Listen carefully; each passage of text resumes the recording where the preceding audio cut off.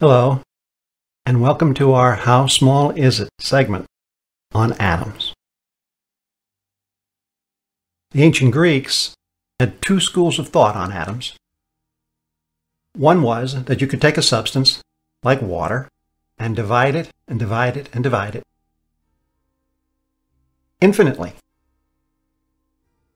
The other school said, well, you can divide it, and divide it, and divide it to a point, at which point you have the smallest piece of water, and if you separate that, it's not water anymore. In those days, they didn't have any testing capabilities to verify one theory or another. But today, we do. This segment is all about the atom and the pieces that go together to form an atom. In our first segment, we saw carbon atoms through the eye of an electron microscope. Their diameter was 0.14 nanometers. That's very small. There are more atoms in the breath of air that I just took than there are stars in the entire visible universe. But what do we really know about atoms and the parts that go together to make an atom? That's what this segment is all about. We'll start with J.J. Thomson's guess as to the structure of these things, atoms. It's a fascinating story, and it'll put us on a path to understanding elementary particles and the Higgs boson.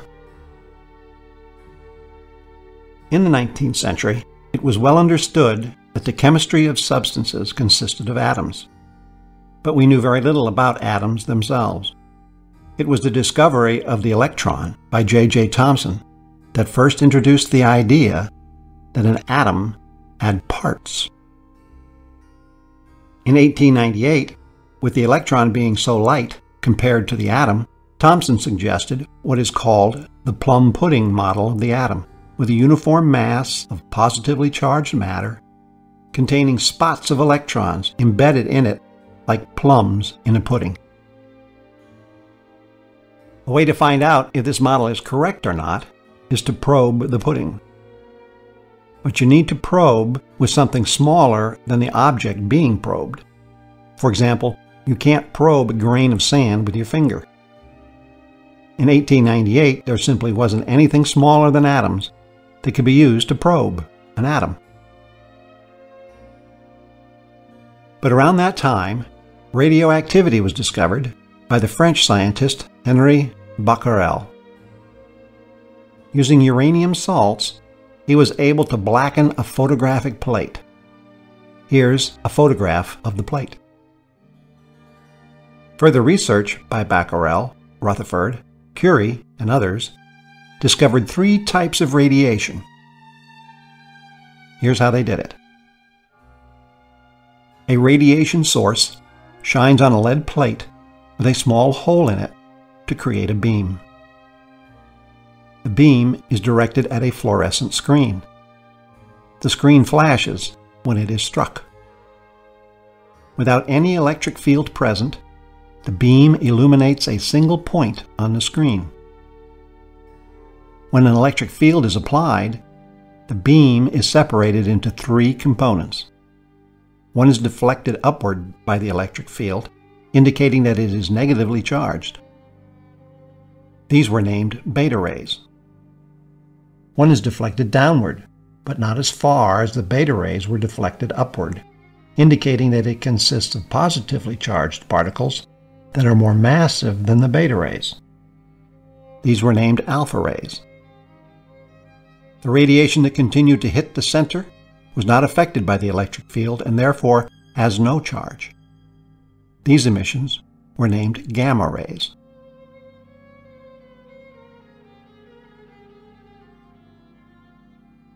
It turned out the beta rays are high-speed electrons. The alpha particles were later found to be helium atoms without their electrons. And the gamma rays turned out to be high-energy photons, more energetic than X-rays.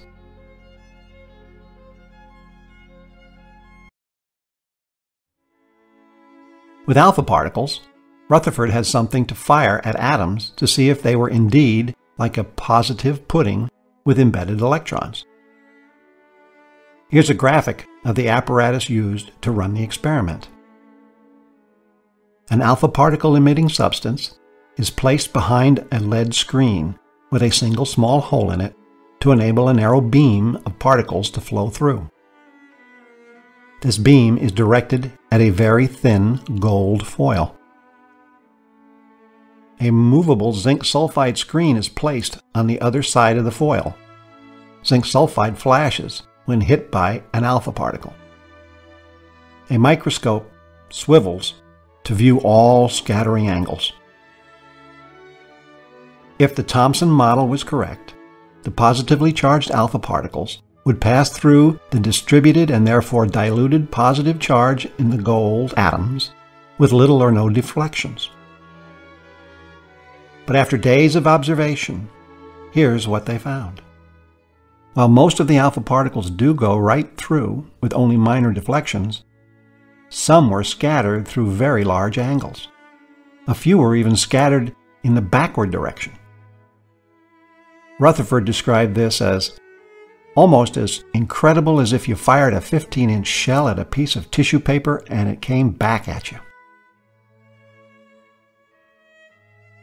To explain these results, Rutherford was forced to picture an atom as being composed of a tiny nucleus where the positive charge and nearly all of its mass are concentrated, with electrons some distance away.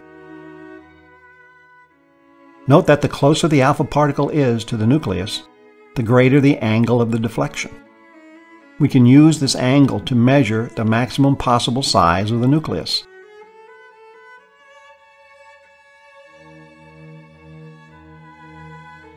Here we have an alpha particle trajectory with an impact parameter b that scatters at the angle theta and reaches a closest distance labeled d.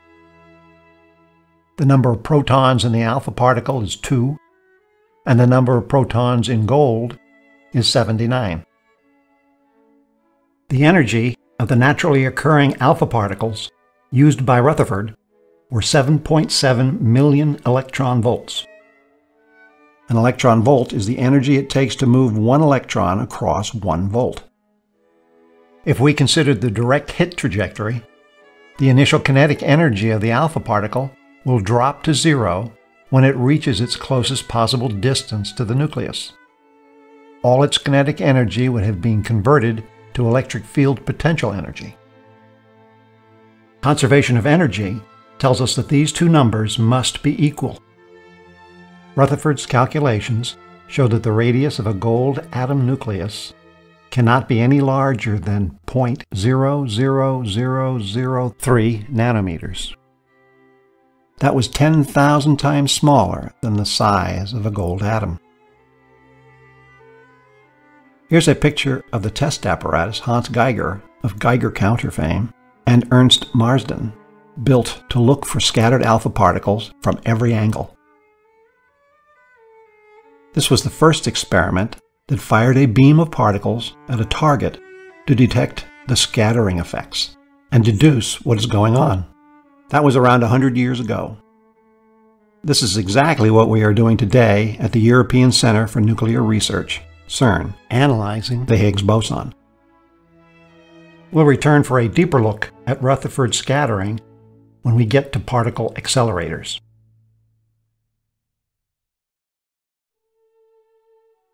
The Rutherford model of the atom left one outstanding problem. In the Thomson model, the electrons were stationary in the positively charged pudding. But what keeps a negatively charged electron from falling into the positively charged nucleus, given that the opposite charges attract each other? The first proposed solution was to assume that the electron is in orbit around the nucleus, like the Earth around the Sun. Just as we can use gravitational and centripetal forces to calculate the radius and velocity of a planet around the Sun, we can use electric and centripetal forces to calculate the radius, circumferences, velocity, and revolutions per second of an electron around the nucleus. For hydrogen, we get a very small circumference, of around 1/3 of a nanometer, and a very large velocity, almost 1% of the speed of light. That combination gives us a fantastically large 660 trillion revolutions per second. Now think about that for a second. But classical electromagnetic theory points out that an accelerating charge radiates energy. Theoretically, the electron should collapse into the nucleus in less than 1/trillionth of a second. And yet, we see that it does not collapse. You'll recall from our How Far Away Is It segment on distant stars that the light spectrum from stars was covered by thousands of dark lines called Fraunhofer lines, or spectral lines. Although these lines had been studied for over 100 years, no one understood what they were. In 1885, Johann Balmer broke out a subset of these lines for hydrogen and developed some mathematical interrelationships between them. Then, almost 30 years later, Niels Bohr developed a quantized momentum theory for the atom. It partially explained these lines. His model still had the electrons orbiting the nucleus, but they could only orbit at certain specific distances from the nucleus, called shells. Each shell had its own unique energy level, n, where n was a positive integer, equal to 1, 2, 3, etc. These were called the atom's quantum numbers. Electrons radiate or absorb energy when they change energy levels. The emitted or absorbed light has the energy difference between the two levels. This energy is equal to Planck's constant times the frequency of the light. Here's how it works. When a photon with an energy E hits an electron in a shell around a nucleus that has a higher shell it can reach with the same exact energy, the photon's entire energy is transferred to the electron instantaneously. This jumps the electron to a higher energy level with a larger quantum number. The photon is eliminated. This creates absorption lines in a star's spectrum as light from the star travels through the star's atmosphere. When the electron drops from this excited state back to a lower energy level, a photon with the exact difference between energy levels is emitted. This creates emission lines that we can see in the lab. Bohr's model explained the Balmer series for hydrogen spectra. In addition, it provided the physical mechanism for Planck's quantized emission blackbody radiation and Einstein's quantized absorption photoelectric effect. It was also momentous for astronomy. By observing the absorption lines in a star's spectrum, we can tell what the star is made of. And not only that, by analyzing how these lines shift, we can calculate star radial velocities via the Doppler effect, and even use them to measure their distances and the expansion of the universe. Indeed, Bohr's model explained a great deal, but there was no explanation for why the shell distances from the nucleus were as described. And there was no explanation for why the orbiting electrons didn't radiate away their energy and collapse into the nucleus.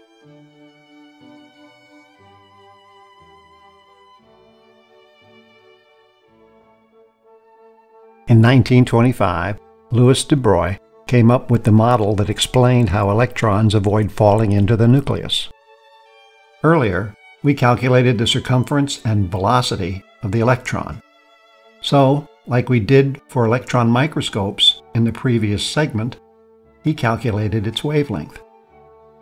He found that it was exactly the length of the electron orbit's circumference, as enumerated by Bohr.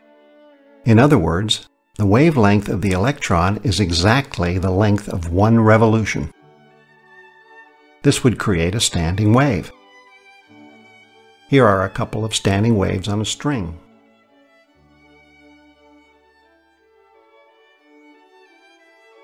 Here's what a standing wave looks like in water.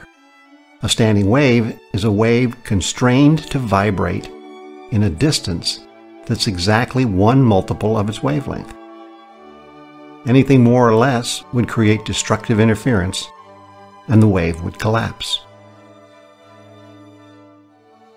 So the first energy shell would have to have the radius that creates the circumference that exactly fits one wave.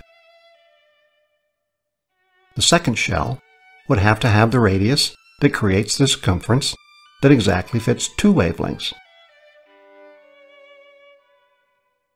The third shell would have to have the radius that creates the circumference that exactly fits three wavelengths, and so on. So de Broglie answered the question, how can the electron sit way outside the nucleus without orbiting away its energy? The answer is that the electrons exist as standing waves that envelop the nucleus. No orbital motion is required, and therefore no radiation is emitted. So it's important to remember, electrons in an atom do not orbit the nucleus. They are not like planets around the sun. They exist as standing waves. De Broglie's simple geometry elegantly explained the reason for each energy shell's distance from the center and its corresponding energy. But it didn't scale to explain the spectra of more complex atoms that have more electrons. Given that particles travel as waves and are confined in atoms as standing waves, it followed that a generalized wave equation was needed to describe them. Building on the works of Planck, Einstein, Rutherford, Bohr, de Broglie, and others, Erwin Schrodinger, an Austrian physicist, developed just such an equation, now bearing his name. Here's a simple sine wave in water. It's described by a wave function. The function tells us the displacement of every water molecule in the wave at any time t. If we take the change in a particle's displacement with respect to time, we get its velocity. And if we take the change in a particle's velocity with respect to time, we get its acceleration. For example, if we take a look at the particle 7 meters down the line and take a snapshot at the 11-second mark, we see that it is just above the line, heading up rapidly and slowing down slightly. A generalization called the wave equation describes how a wave function evolves over time. Schrodinger used the fundamental relationships between energy and wave frequency and quantized momentum to develop a quantum mechanical equivalent of the wave equation. Importantly, it had one critical difference with the classical model. It did not produce a location for a particle. In fact, it did not represent an observable physical quantity at all. Instead, it produced a probability curve for particle location. For free particles, the square of the wave function gives us the probability of experimentally finding the particle at a particular location at a particular time. For example, suppose we had a particle moving from left to right at a specific speed.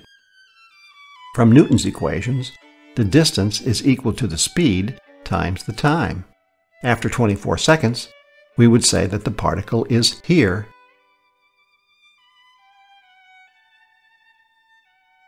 But because the particle moves as a matter wave, we need to use Schrodinger's equations. So when you touch the wave at a particular time, it collapses into a particle. Where classical physics says it is here, quantum mechanics says here is the most likely place. But there is a smaller probability that it might be here, or an even smaller probability that it's here. In fact, there is a chance that it may be anywhere along the probability curve, with the probabilities dropping rapidly as we move away from the most probable point.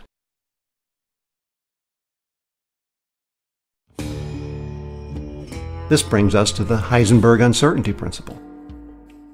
In our quest to understand how small things can get, we need to know if there is a measure of size below which we can't go. We see from our little thought experiment that, as a wave, a particle's location is not fixed. The wave is spread out. Here we see 3 different wave packets for an electron. The wave packet at the top is narrow and therefore easier to locate, but it is less than 1 wavelength, so its momentum is impossible to figure out. The bottom wave packet contains plenty of wavelength information, but it is quite spread out and its location is more uncertain. The wave packet in the middle has enough wavelength information to make its momentum less uncertain, and it is less spread out than the one on the bottom, making its location less uncertain. But, due to the spread out nature of matter waves, we still can't know both the location and momentum at the same time. Mathematically stated, the uncertainty in position times the uncertainty in momentum is always greater than or equal to Planck's constant divided by 4 pi. This is the Heisenberg Uncertainty Principle. It has nothing to do with the accuracy of our instruments, and everything to do with the wave nature of matter.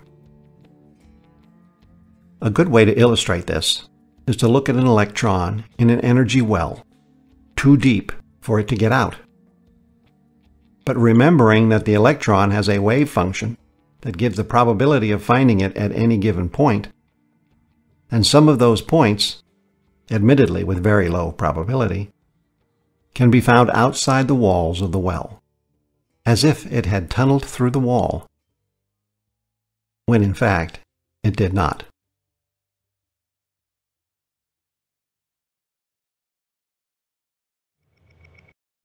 In our How Small Is It chapter on the microscopic, we covered scanning electron microscopes that mapped the surface of an object by using the wave nature of electrons and analyzing their scattering properties. Here we will cover scanning tunneling microscopes, or STM for short, that use the quantum mechanical tunneling property. Here's an STM at the Max Planck Institute. It has a small pinhead that is actually one single atom at its tip. The tip is brought close enough to the object for electrons to tunnel across the space, exactly in accordance with Schrodinger's equation. This creates an electric current. As the tip scans across the object, the current will go up or down depending on whether an atom is under the tip or not. This is repeated over and over till the entire surface is mapped. What we are doing is actually feeling the surface of the object to see and measure the atoms. With a little stronger pull, we can even dislodge and move atoms. Here we see that the scientists at the Max Planck Institute moved the atoms one by one to spell their institute's initials, MPI. The tag is just 6 nanometers wide.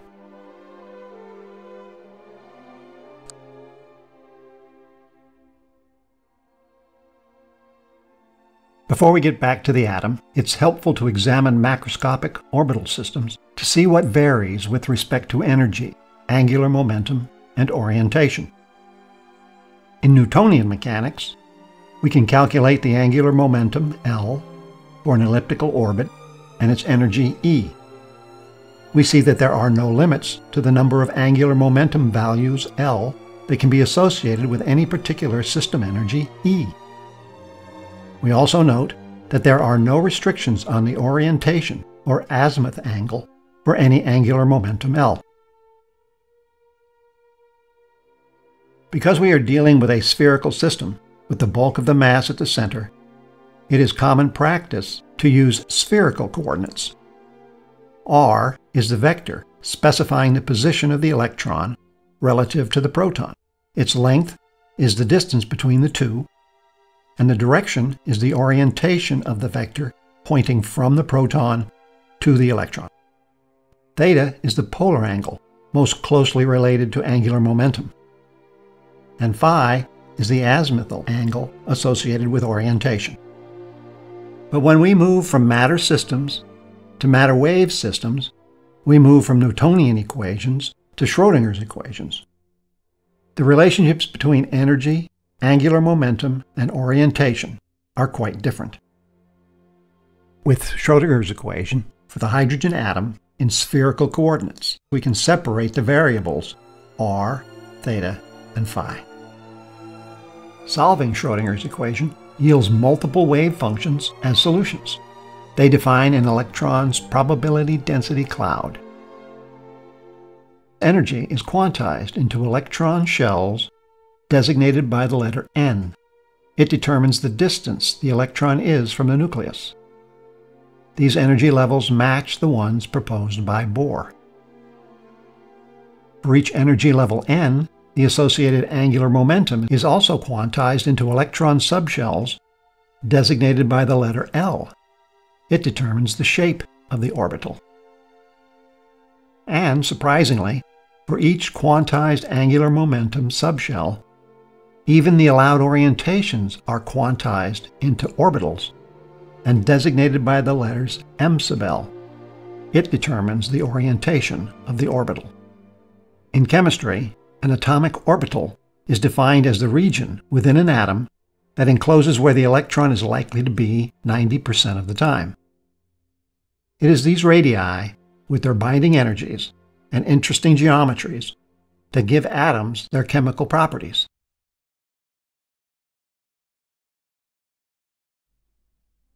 Although Schrodinger's equation went a lot further than Bohr and de Broglie, there were still a couple of things about the atom that were not completely explained.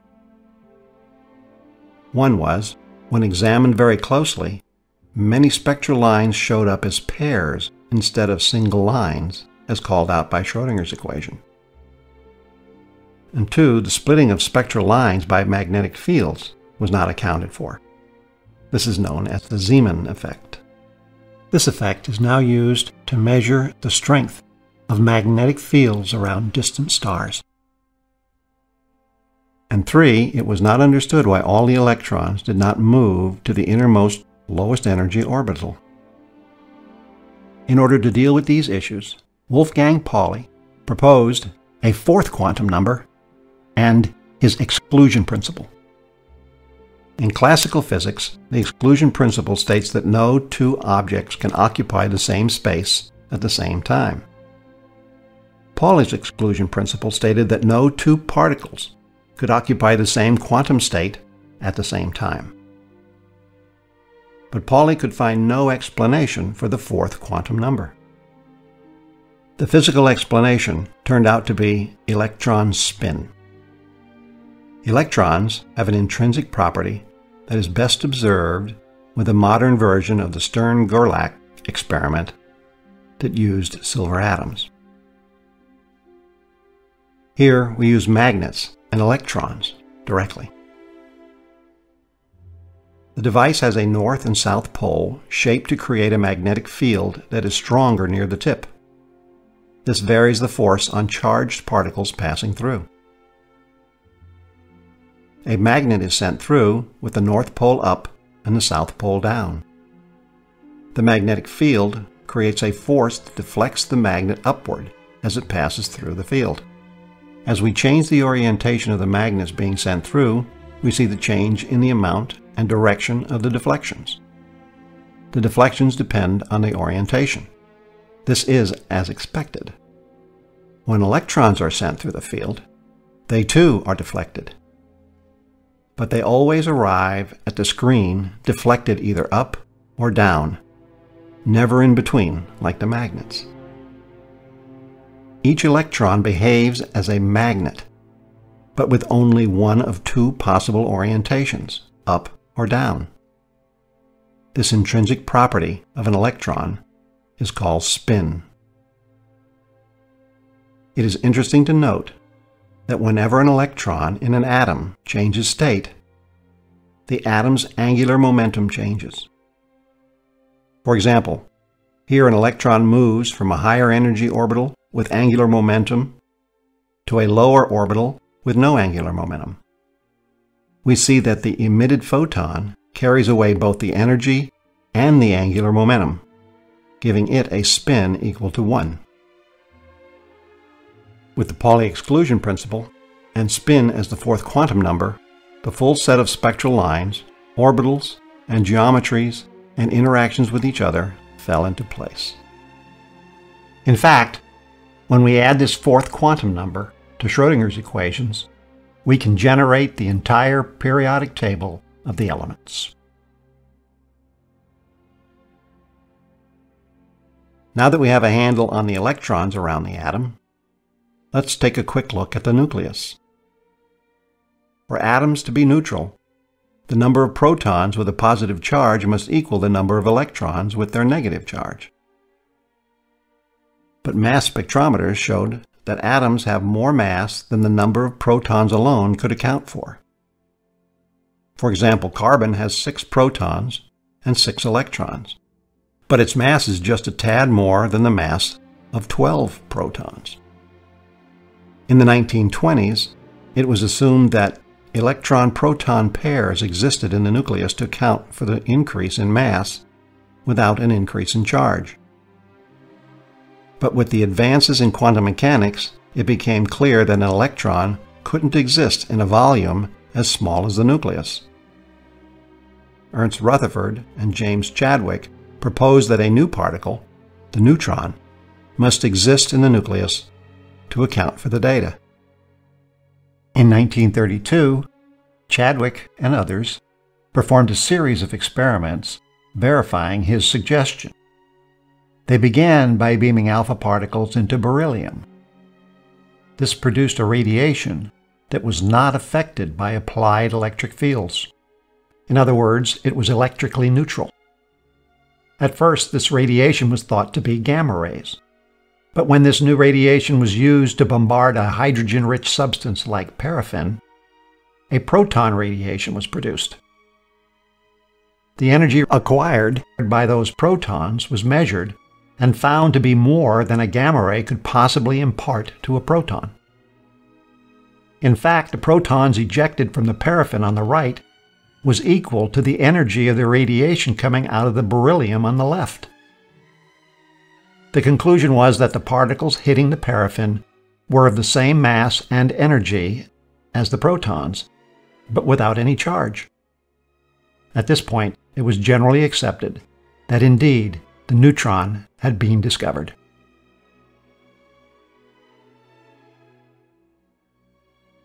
In this segment, we developed the basic quantum mechanics for electrons around the atom and measured the size of atomic components. At the end of our previous segment, we used a scanning electron microscope to see carbon atoms 14/100ths of a nanometer in diameter. Using Rutherford scattering techniques covered in this segment, we measured the size of a proton at 1.76 millionths of a nanometer. That's 20,000 times smaller than the atom. At this scale, we find that the neutron is about the same size and mass as the proton. Also in this segment, we added spin as an intrinsic property of particles to go along with mass and electric charge. Protons and neutrons both display the same spin properties as electrons when they traverse the Stern-Gerlach apparatus, so their spin is 1/2 as well. The notable difference between these particles is that the proton has a positive charge with the same magnitude as the electron's negative charge, but the neutron is neutral with no charge at all. For electrons, it's hard to talk about their size because their wave packets are different for varying circumstances, from standing waves in thin shells to scattered waves in electron microscopes. What we did in this segment was to calculate its length around the hydrogen nucleus at 0.033 nanometers. For photons, we see that they have no mass at all, no charge, and a spin equal to 1. For the gamma rays, coming out of uranium, the wavelength is 1/100th of a nanometer. That's 51,000 times smaller than the wavelength of green light.